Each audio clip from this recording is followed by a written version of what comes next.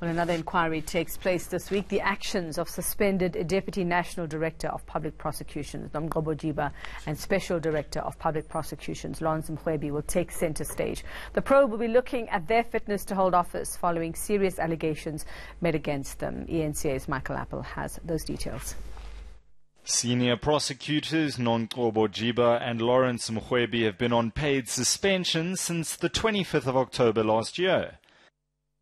President Cyril Ramaphosa made the decision due to the serious nature of allegations that they are unfit to hold such high office with significant influence.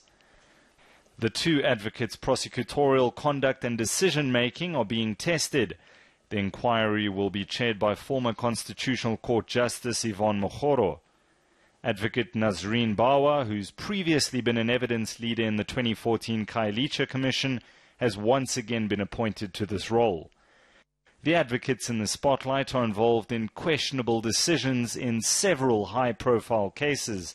More notably, the cases involved former Crime Intelligence head Richard Mgluli and former KwaZulu-Natal Hawks boss Johan Boysen.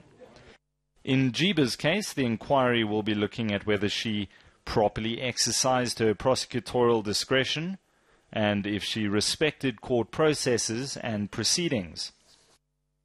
As for Mrwebi, his fitness to be Special Director of Public Prosecutions will be questioned, and whether he's acted without fear, favour or prejudice.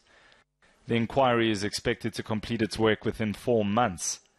The inquiry isn't the only headache facing the pair. They were struck off the role of advocates in September 2016, but successfully appealed the ruling in July last year. The General Counsel of the Bar is now approaching the Constitutional Court to rule on the matter.